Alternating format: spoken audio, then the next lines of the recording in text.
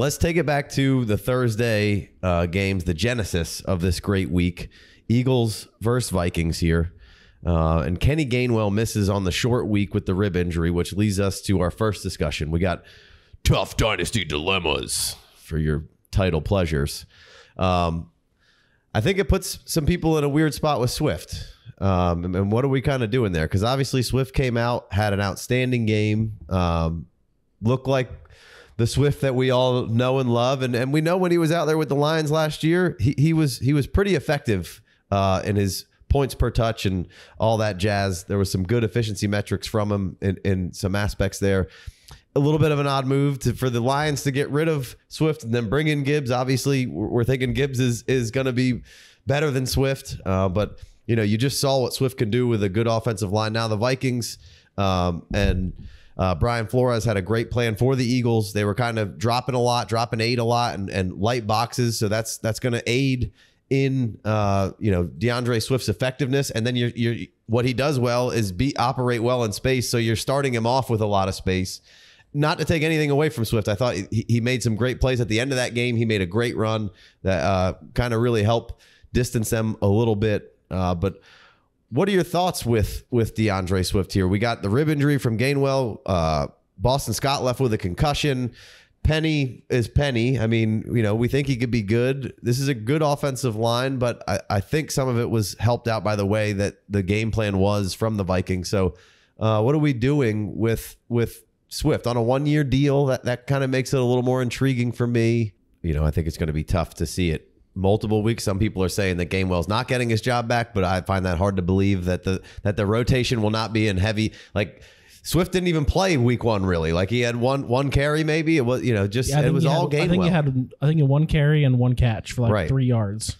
So you got a decent rotation there, and they've been, that was what gives you a hesitation of any Eagles. Somebody got lucky on the bingo card week 1 with Gainwell that they drafted him super late and probably didn't plug him. Maybe they did, I don't know. And then, I would assume 40% or so maybe didn't plug Swift this week if they had a better looking option. And because of, hey, are we going to get duped again here? Is this going to be, like you stated there. So would you be any selling of you're just a complete hold? I think I'm more in the hold camp. He's got the 1-year deal. I think he's a good player. You see what he can do. I don't know if he'll end up with the Eagles. It would almost be worse if they re-signed him because it probably wouldn't be to a big deal, but they're until they prove otherwise. But I don't know. Week 1, you get a guy, and they kind of featured him and used him the whole game, which is not usually what they do. So we saw something a little different now in 2 games, and really Penny only came in when Swift was out with a equipment issue or something there for a second. So it has been a little puzzling. They kind of told us one thing, and it's looked like another thing through 2 games. Yeah, and this is kind of what I expect with Philadelphia on a week-to-week basis. I think that they're going to game plan a little bit more creatively on what personnel they want to use and who they want to actually accentuate a little bit more. And I think Swift was just a beneficiary. I don't think this is going to happen on a week-to-week basis. I can't really see a lot of consistency there. Yeah. What are your thoughts on Gainwell? Is there any reaching around to try to buy Gainwell for cheap here? If I can get him dirt cheap, I'm at it. Did you buy Gainwell for a third? Yeah. A third. Yeah, I would send a third. Thirds are the most unpredictable thing except for Puka Nacua. I just wouldn't know when to start him. Like that's the problem. It's just like he's kind of a hold unless injury another one of those guys go down or gets in and shows you that they're going to stick with him. Yeah. Or if like hey just mentioned a desperation play, like all right, we'll throw Gainwell and hope it's a Gainwell week.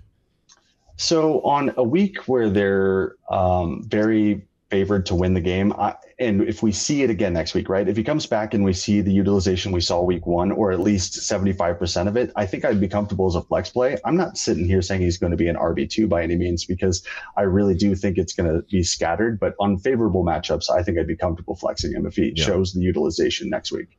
All right, and so nobody's real super interested in Penny. We're just who you throw Penny. Penny's a kicker in some deals potentially. That's about what he's worth right now. Click the box just to see if you could get Penny off the team, and it could help you out at some point. It sucks, man. They prioritized bringing him in early. It seemed like it could be something, and there was a little value spike, but you missed it. Yeah. You missed it. Yeah, what was it? Yeah, what was it? Pre-draft. Yeah, it was decent. Where it was like, oh well, they need somebody, and that it's Gainwell, and then they fucking use Gainwell all game one.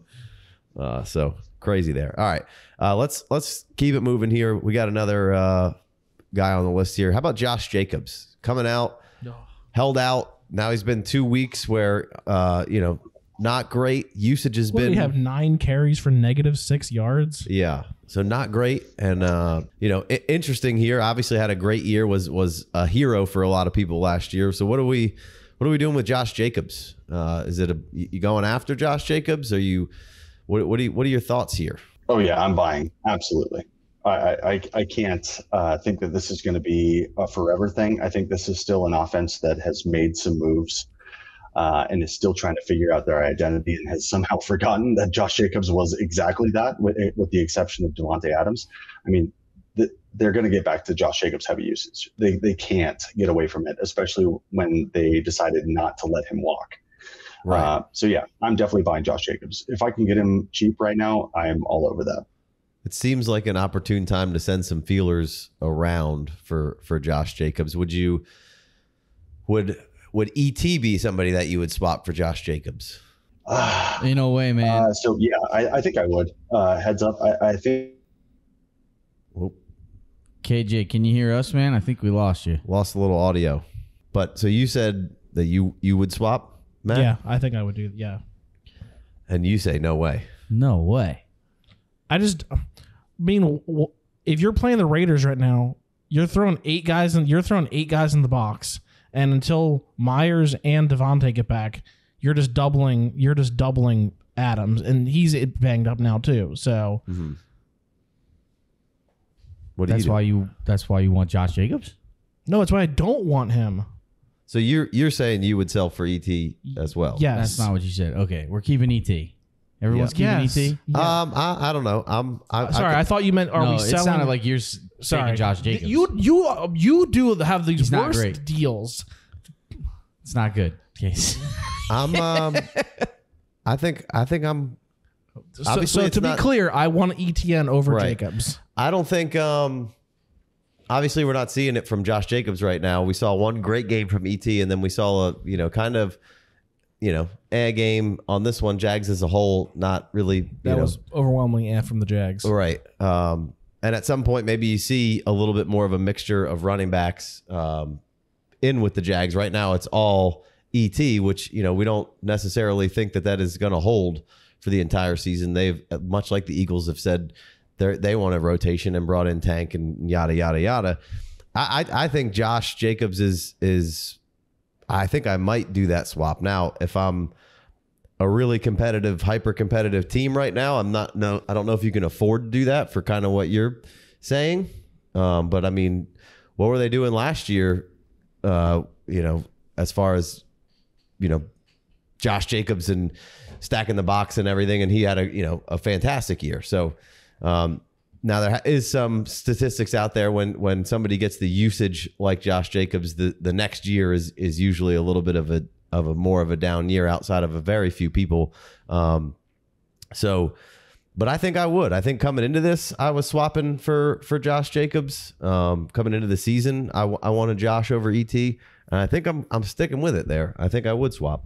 So you guys are hell no though, huh? I wouldn't say I'm hell no. I'm just. I mean, biases aside, it's just the age and the offense. And yeah, Jacobs could be somewhere else next year, and probably will be, I guess. He's also a year older than too. Right. You get a little bit of age difference, better offense. Go Tigers.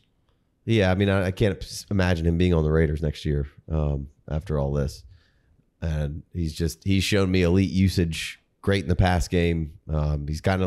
He's everything you wanted ET to be last year and the year before. And he's been like a top 10 dynasty back pretty much every single year he's been in the league. And it's a slow start here from a holdout. And, the Raiders, I think, got down in this one. Yeah. And, obviously last week wasn't what you wanted to see. But is there any thoughts of pulling Josh Jacobs? I don't think you can. I think he's one of those guys. If you have him in your roster, he's in your lineup. No, I mean, I don't think you can either. Yeah, I don't see a way unless you've got Yeah, you got to hope this turns around. But I mean, now Barkley's out. JK's gone for the year. We don't know what's going on with Chubb. I mean, right. It's getting whittled down a little bit there. So interesting with Josh Jacobs. Was that a two first kind of deal that you'd get rid of Jacobs for? One first? Or is there a monetary value on picks that you would be down to? If I could get 2 first for him, I would probably do that. Yeah. I mean, it seems like the right time to try to get out. Like I did that last. Like again, I'm talking about last year. I did it on team last year. I traded Jacobs for ET a first and Alec Pierce. Yeah. All right. I was totally down to do that.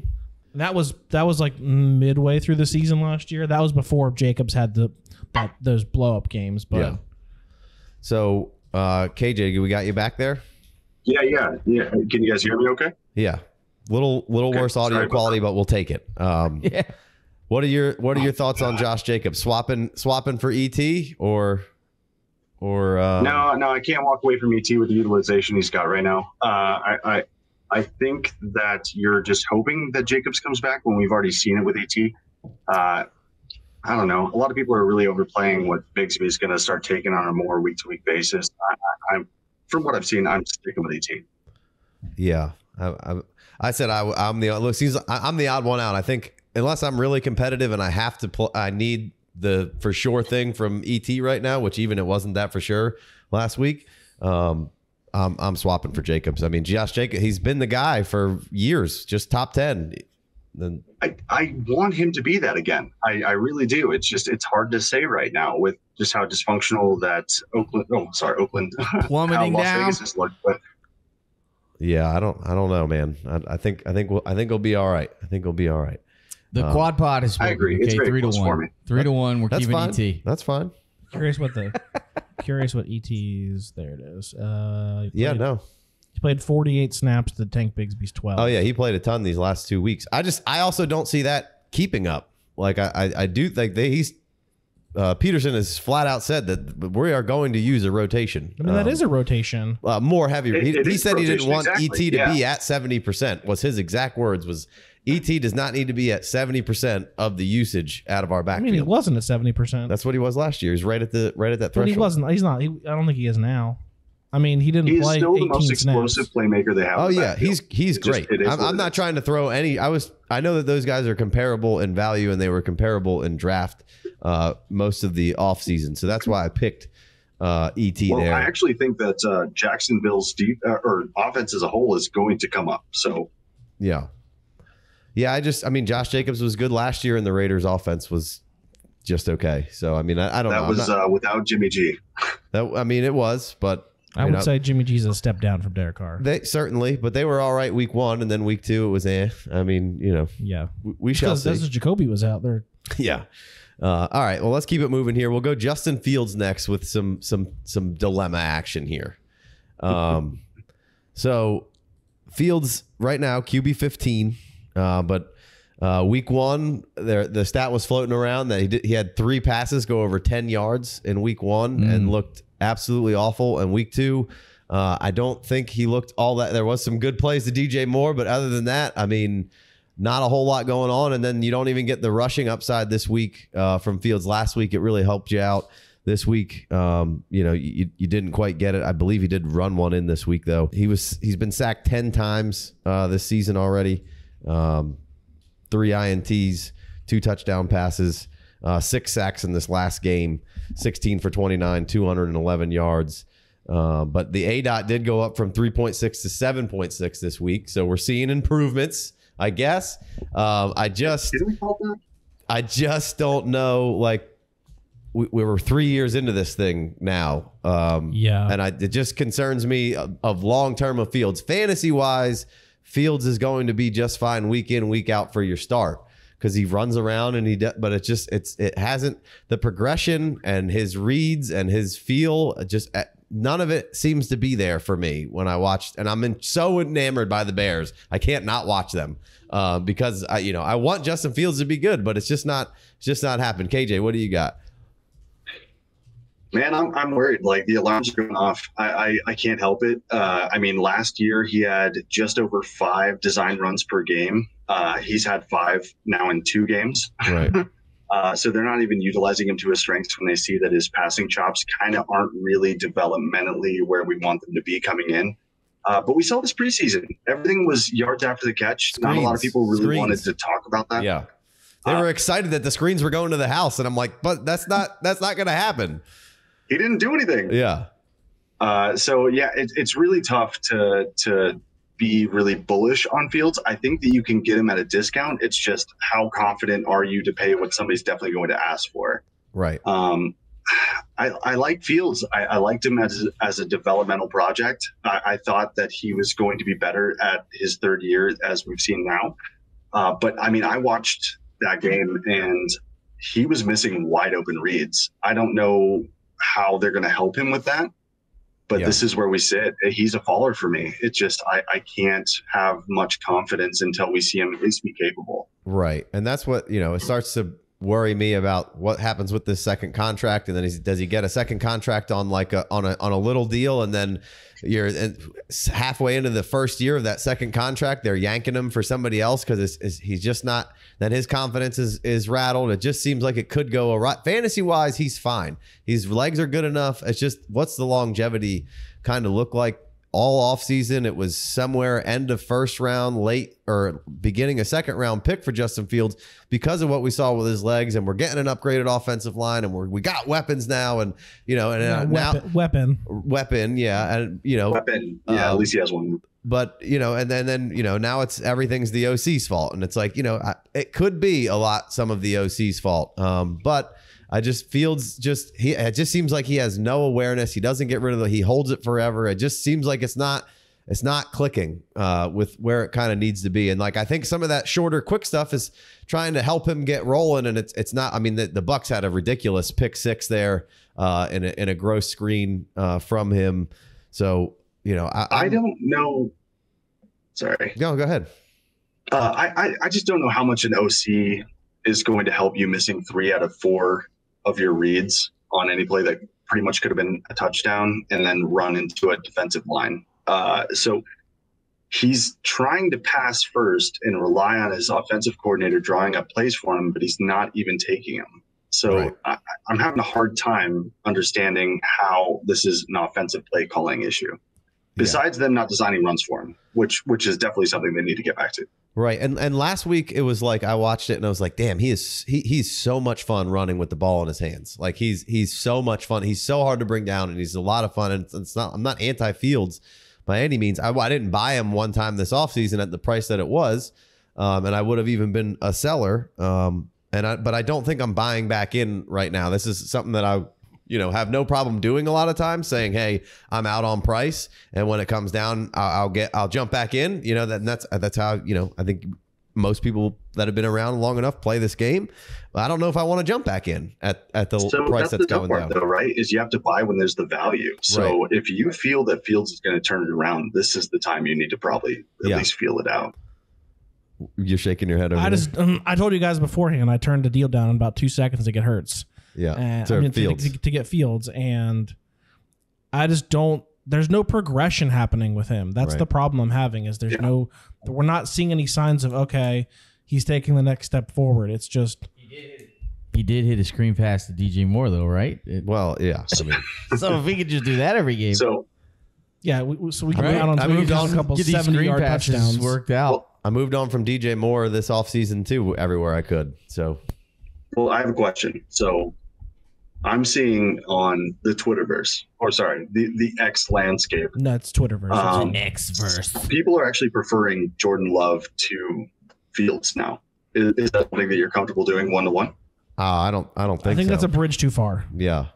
Okay. I don't think so. And we're going to talk about Love. A couple more weeks. Who the fuck knows? But yeah, we'll love on this podcast. Not Jordan Love, but we just love Love in general. I mean, I turned down Stroud in a first.